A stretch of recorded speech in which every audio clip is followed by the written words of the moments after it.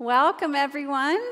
Good to see you. My name is Misty Denman. I'm part of the Women in the Word teaching team. So glad to be with you here today, and I'm going to tell you that I have never, ever in my life thought about walls or fences so much as I have in the last week or two. Whoever knew that I would have walls and fences on my mind so much? It's a fairly serious topic, and so earlier in the week I thought, okay, well, I'm going to start out with something funny. So I'm not a joke teller, but I can Google jokes well, so I'm going to Google funny wall or fence jokes. Here's what you need to know. There were more than 10 pages of possibilities for jokes about walls and fences. I went through about 3 of them before I decided there's no funny wall or fence jokes. They weren't even clever. There were a few puns that were all right, but not worth telling. So then I started looking at, I thought, okay, if we can't think of funny walls and fences, I kind of am interested in the important walls and fences throughout history. And actually, when I Googled that, I realized that protective boundaries and walls have played a huge role in history. And the first one that came to mind was the Great Wall of China, and so I looked up some things about that. And it's really an amazing and remarkable structure. And of course, we've all heard our kids tell us that it's the only man-made structure that you can see from space. But as I looked at some pictures of it, I realized it was both really beautiful and intricate and enormous given when it was made and how it was made. But its real purpose was to keep out invaders from China, and it's still there and still sort of speaks of the history of that time and place, which is remarkable. Then I began thinking about the Berlin Wall, which actually did play a part in my childhood. For most of my childhood and through, I guess, high school, college age, it was the middle or the end, really, of the Cold War. And that image, that ugly Berlin Wall that separated the East and the West there in Germany really stands out to me still. And the memory of first of all, the stories that I remember reading and hearing about where the misery that separation caused, and the joy when that wall came down and families were united who hadn't been together in 20 or 30 years. And there's really many more stories like that through history. And then really on a more personal note, I thought there is not one home behind a wall that I have ever passed through that I'm not, or passed by that all of a sudden I'm not incredibly curious what's behind it. I may not have cared what either house on either side looked like, but if something has a wall behind it, all of a sudden I've just sort of got to know, and can you peek through it, and is there a little hole between the gate? And so anyway, walls were not our idea. Long before the Great Wall of China or the Berlin Wall or those walls that hide really lovely and beautiful homes came into existence, God created a wall around his dwelling place. So let's find out more about that today. But I want to begin with a bit of review and just sort of step back and remember that all of the instructions for the temple or for the tabernacle construction and its furnishings were given to Moses by God when he was atop Mount Sinai for those 40 days in God's presence. Moses was to take all of those blueprints that God gave him back to his people, and the people were to follow those blueprints exactly. And much to Israel's credit, that is exactly what they did. But why build that incredibly costly and laborious portable place of worship in the desert before they even got to their permanent dwelling place in their home in the Promised Land? It's because the living God wanted to dwell right there among his people. He wanted the lives of his people to be centered around him. He wanted them to remember that he was holy and perfect, and yet he loved his people and their wandering sinful hearts so much that he pursued them and made a way to be possible for him to dwell right among them even before they got to the Promised Land. The tabernacle and its furnishings and the wall around that courtyard were part of God's plan for his people to worship him and to have fellowship with him.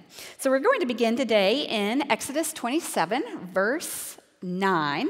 I'm going to read verses 9 through 15. I'd love it if you followed along with me. You shall make the court of the tabernacle. On the south side of the court shall have hangings of fine twined linen, 100 cubits long for one side. Its 20 pillars and their 20 bases shall be of bronze, but the hooks of the pillars and their fillets shall be of silver. And likewise for its length, on the north side there shall be hangings 100 cubits long, its pillars 20 and their bases 20 of bronze, but the hooks of the pillars and their fillets shall be of silver. And for the breadth of the court on the west side there shall be hangings for 50 cubits with 10 pillars and 10 bases. We're going to keep going. The breadth of the court at the front on the east shall be of 50 cubits. The hangings for the one side of the gate shall be 15 cubits with their 3 pillars and 3 bases. On the other side of the hangings shall be 15 cubits with their 3 pillars and 3 bases. Okay, I know that's a lot of cubits and a lot of pillars, so we're going to make sense of all of that. I want you to drop down now to verse 17. All of the pillars around the court shall be filleted with silver. Their hooks shall be of silver and their bases of bronze. The length of the court shall be 100 cubits, the breadth 50, and the height 5 cubits, with hangings of fine twined linen and bases of bronze. All the utensils of the tabernacle for every use, and all its pegs, and all the pegs of the court shall be of bronze.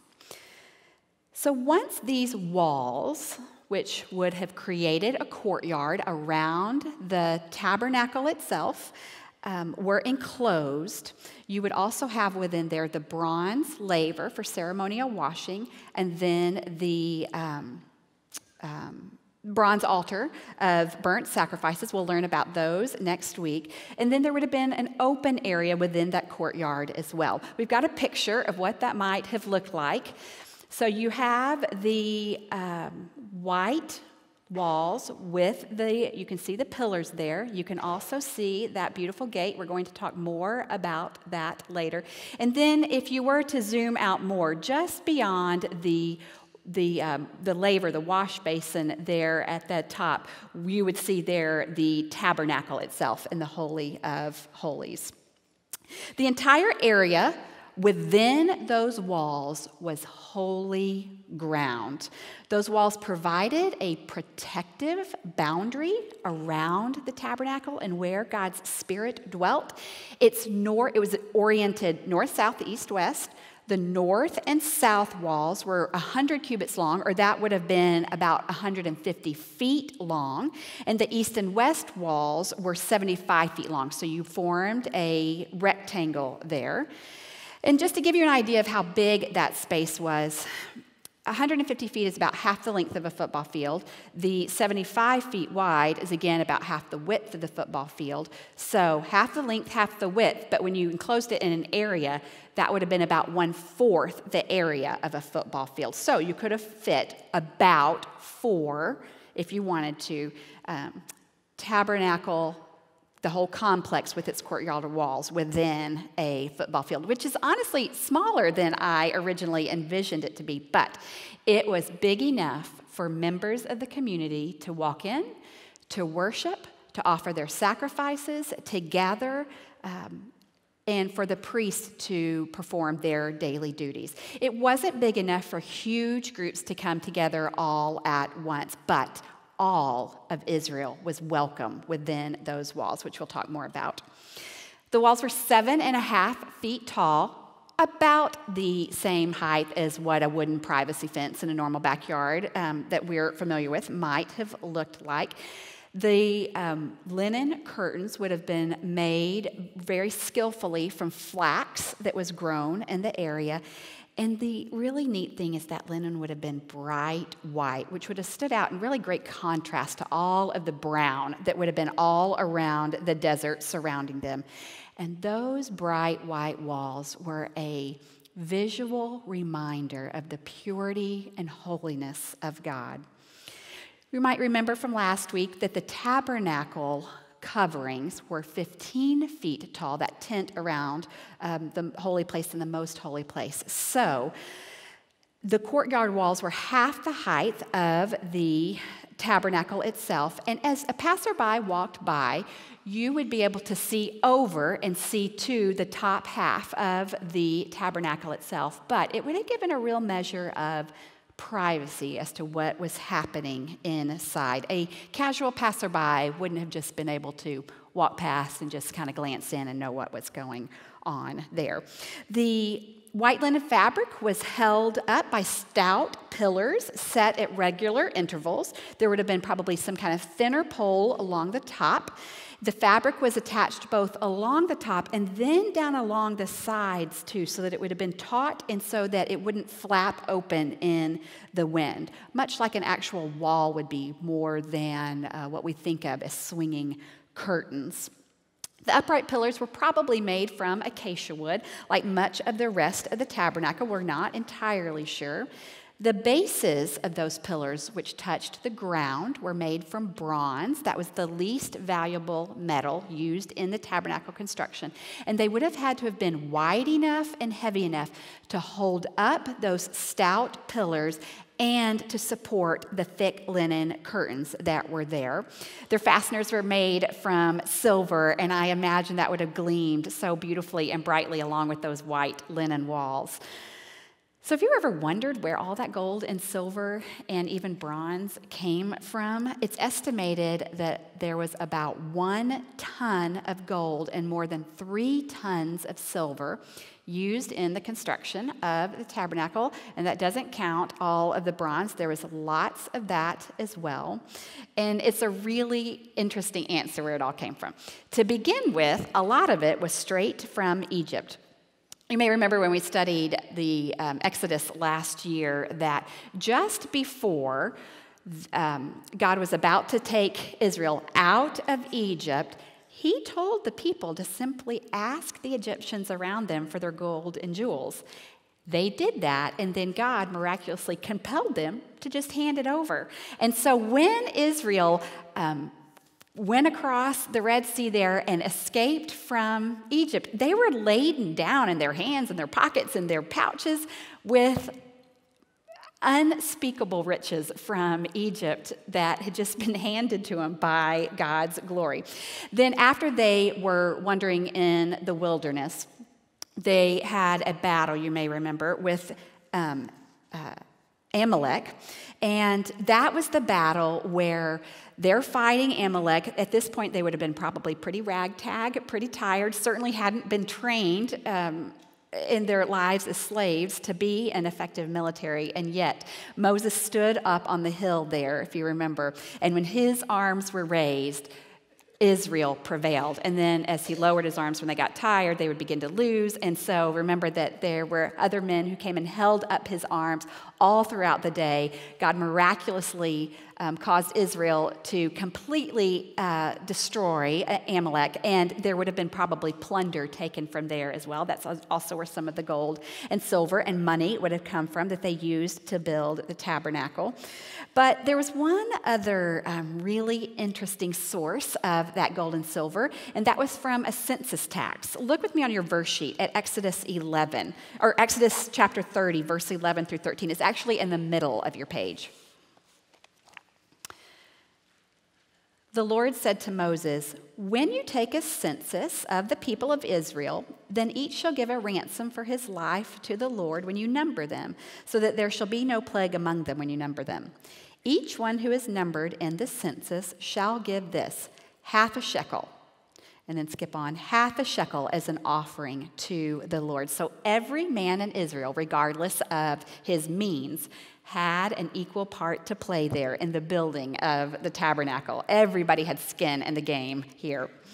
Now, the most important thing about the courtyard walls is that they provided a clear and protective boundary for God's dwelling place.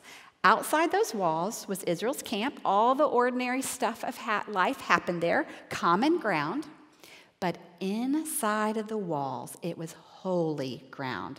And that holy ground was to be deeply respected because it was God's presence that dwelt there. This concept of God setting up protective boundaries wasn't new to Israel. About 3 months after God had delivered the people from Egypt, They come as they're wandering in the wilderness to Sinai. They encamp at the bottom of the mountain there, Mount Sinai, where Moses is as we are reading the scripture today. But and then God calls Moses up to that mountain to speak with him.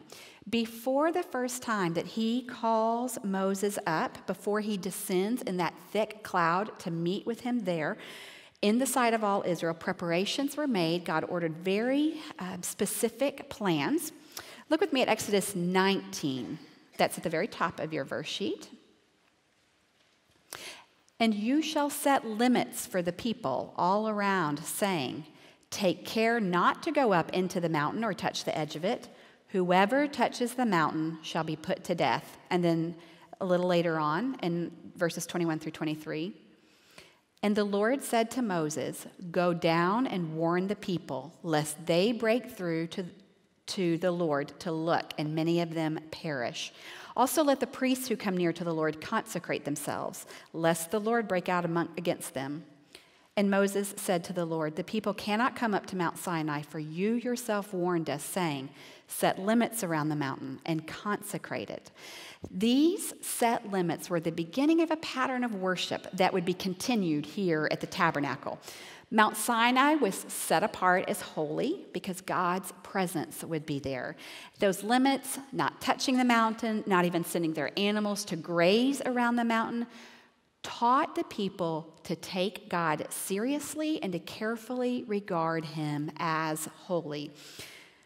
God's Spirit dwells here in the tabernacle, and like the boundaries that God established around Mount Sinai, the courtyard walls serve as a boundary now.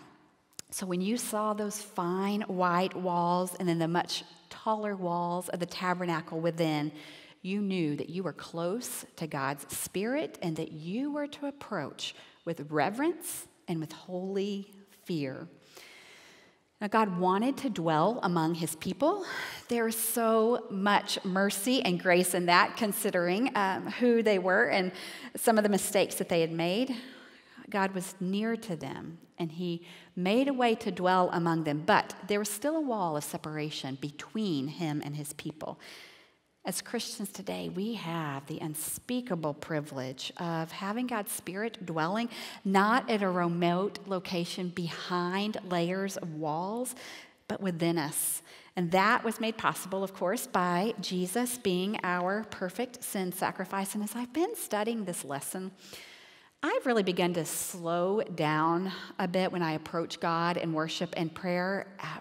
In light of the truth of the work that had to happen on Jesus' part to take that separation away. And I've really been just trying to cultivate a spirit of gratitude and just pondering that truth as I pray and worship, that it was because of Jesus' death and resurrection that there is no longer any separation between God and his people. It's a great glory and a great grace and mercy.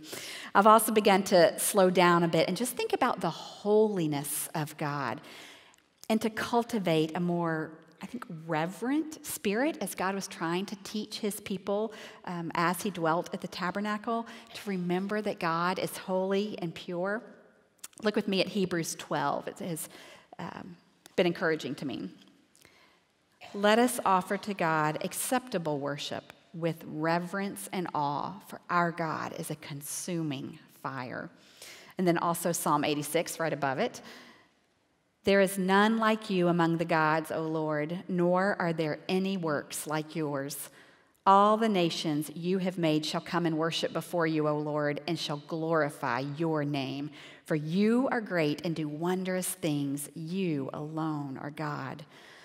Like Israel, we should remember the holiness of God as we walk through our daily lives.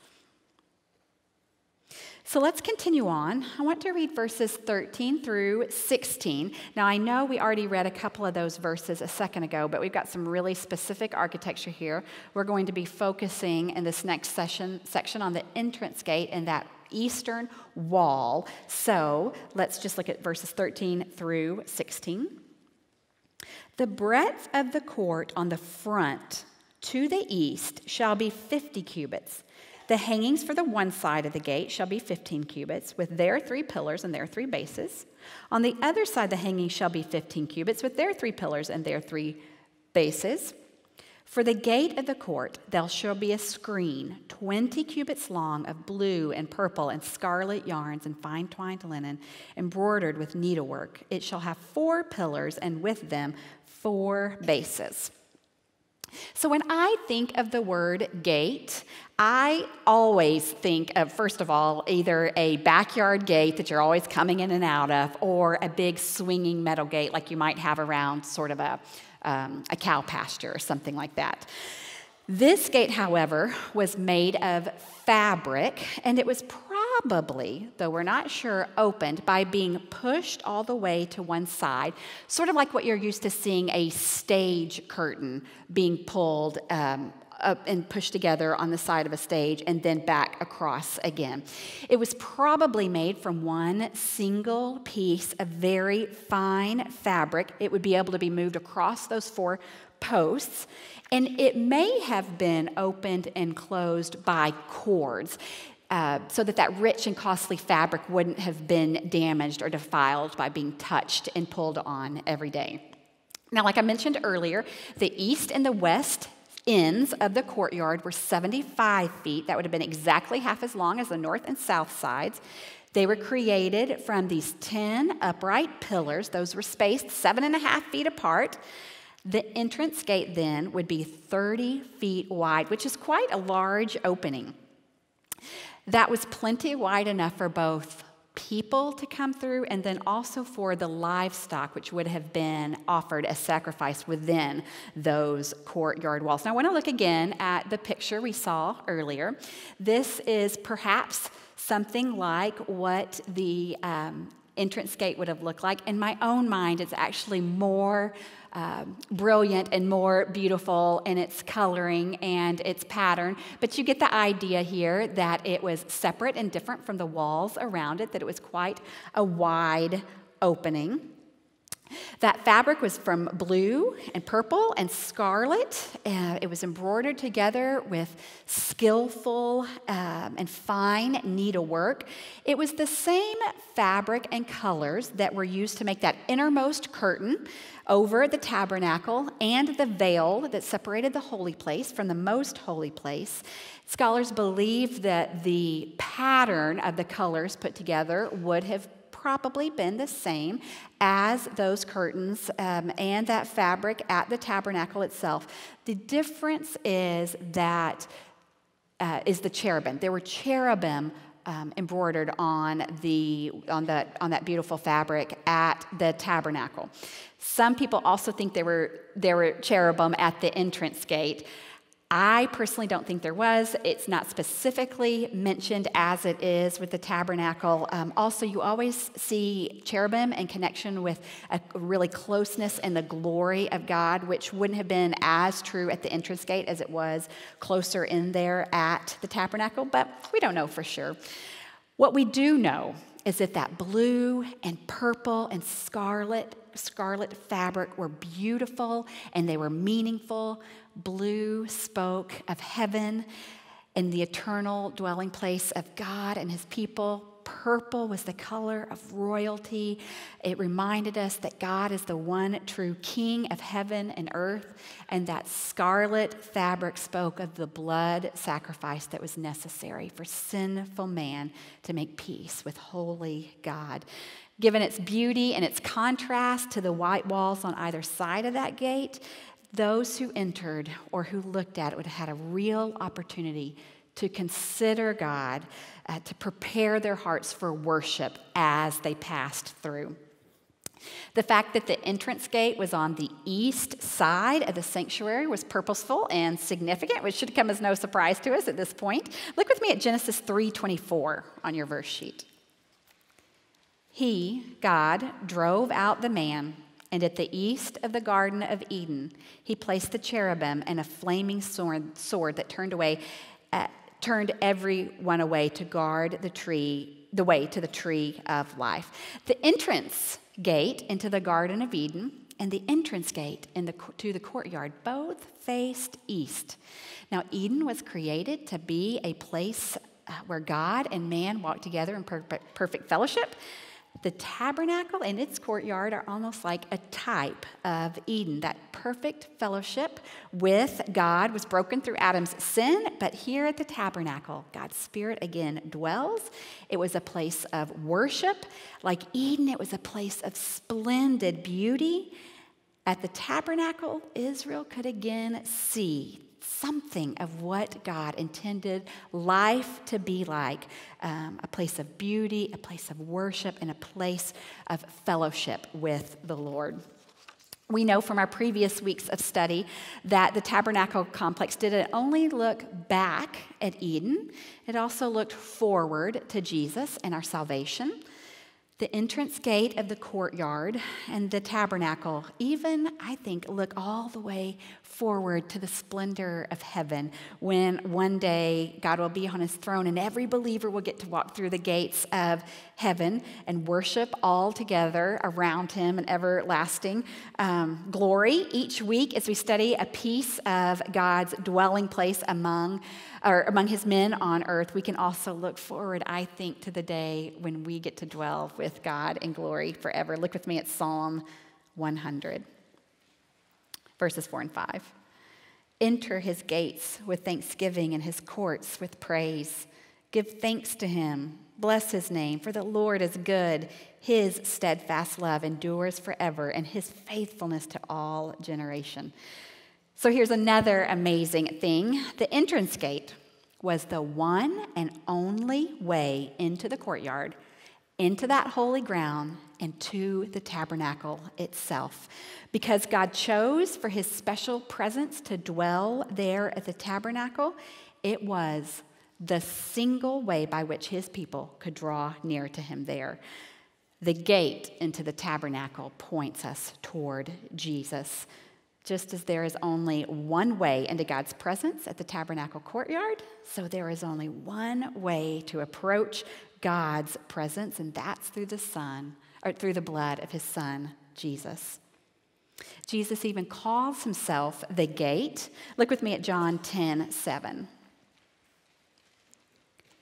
Therefore, Jesus said again, I tell you the truth, I am the gate for the sheep. Some of your translations may say door. The idea is the very same.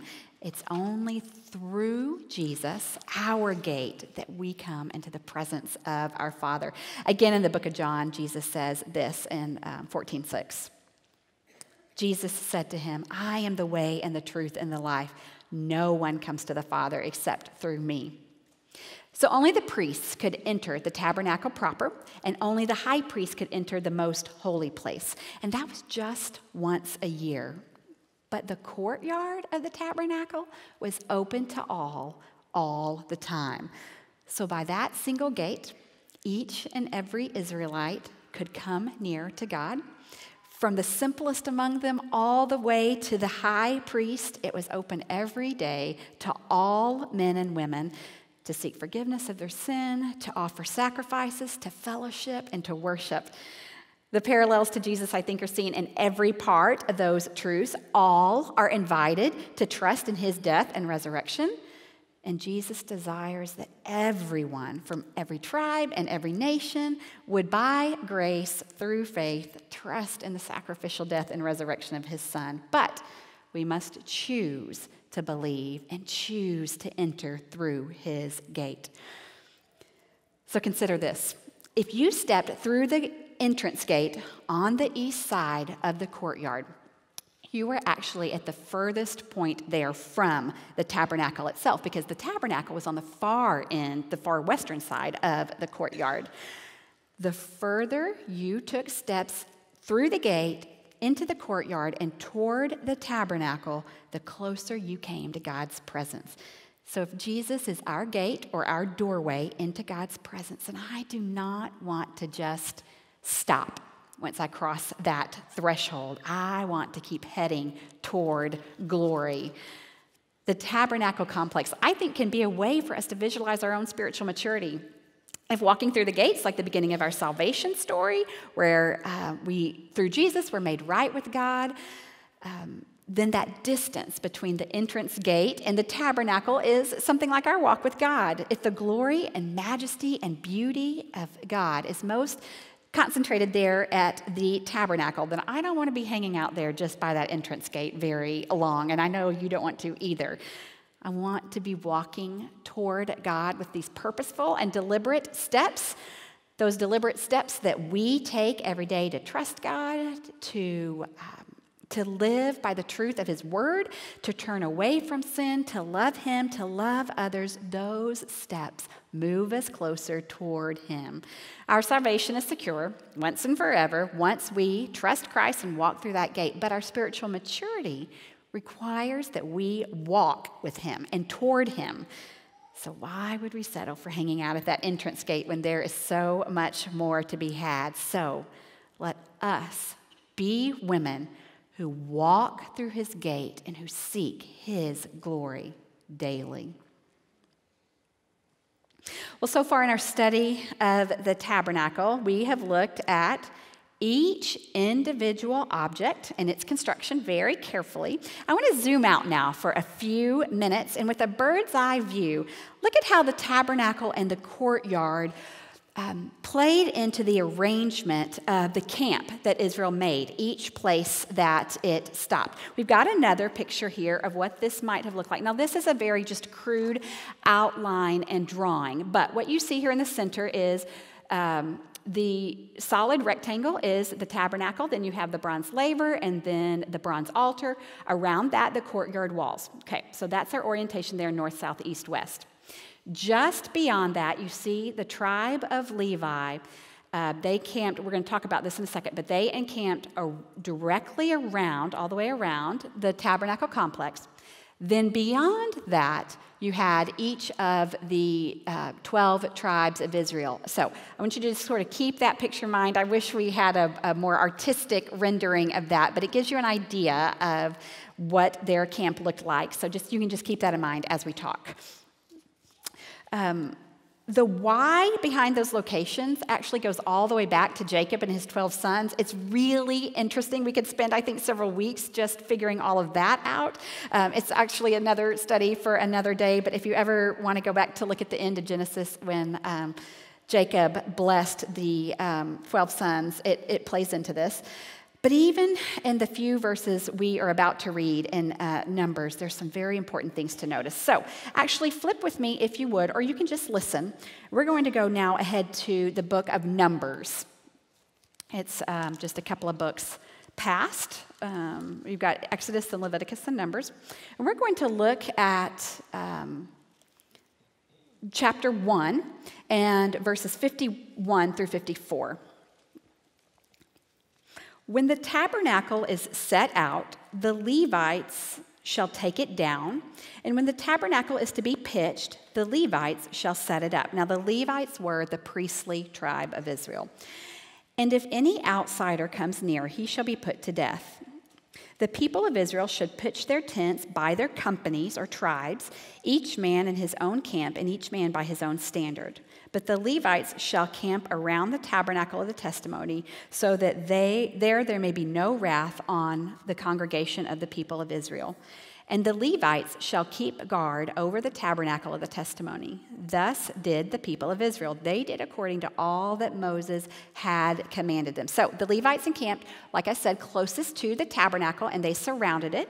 It was their job to guard, to dismantle, to carry, and then to reassemble the tabernacle each time that camp was moved. Their commute was short because they stayed so close to it, and they got to keep a really close eye on everything that was happening. It was their job to protect the sanctity of the tabernacle. So we're more about that in a minute. Now skip ahead to Numbers chapter 2, and you can follow along as I read verses 1 through 3. The Lord spoke to Moses and Aaron, saying, "The people of Israel shall camp each by his own standard with the banners of their fathers' houses. They shall camp facing the tent of meeting on every side.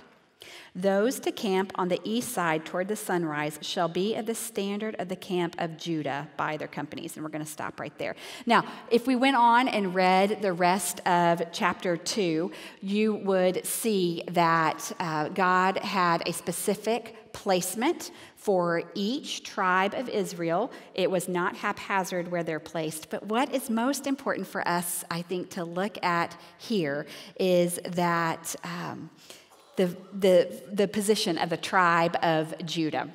Judah's spot was at the center of the east side, and that means their encampment was always directly across that entrance gate of the courtyard. It was the most honored position among the tribes, other than the Levites, who were closest in. So why did Judah get to have this position of honor? One reason is because of the 12 tribes, Judah had the most men of fighting age, and therefore were considered the strongest of the tribes. As Israel moved toward the promised land, they were encountering many enemies along the way.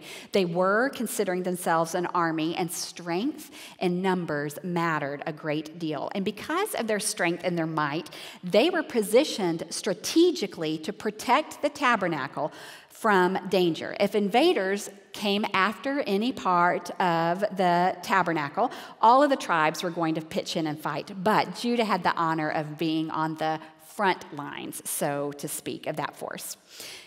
King David, that great leader of Israel, will come from the tribe of Judah, as would Jesus. Look with me at Revelation 5:5. And one of the elders said to me, "Weep no more. Behold, the Lion of the tribe of Judah, the root of David, has conquered, so that he can open the scroll and its 7 seals." Now, early in their history, the men of Judah were leaders and protectors of God's people, and Jesus was the greatest one of them all. I want you to notice something else. In verse 2, we read that Israel was to camp facing the tabernacle on every side.